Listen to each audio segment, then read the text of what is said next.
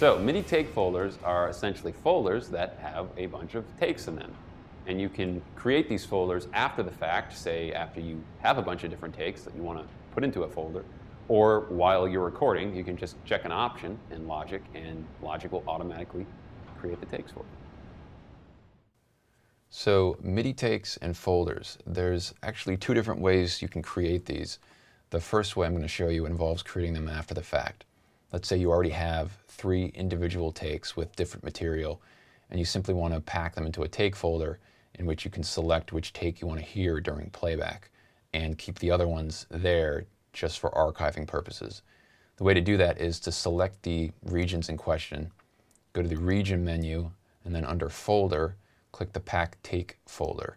And now you have a folder that contains all the takes and you can select which take you want to hear. And the way you do that is one of 2 ways. If you select this triangle on the left, you can select the take you want to hear during playback.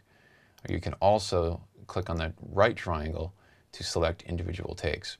And you can also rename the currently selected take or delete the currently selected take. You also have the option to flatten all the takes into one take or unpack them so that you can change something in one of the takes and add a new one.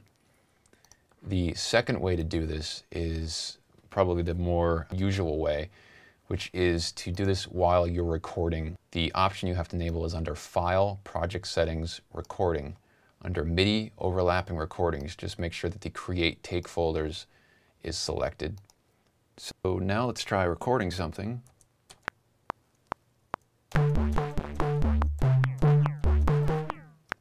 And then recording something over the top of that.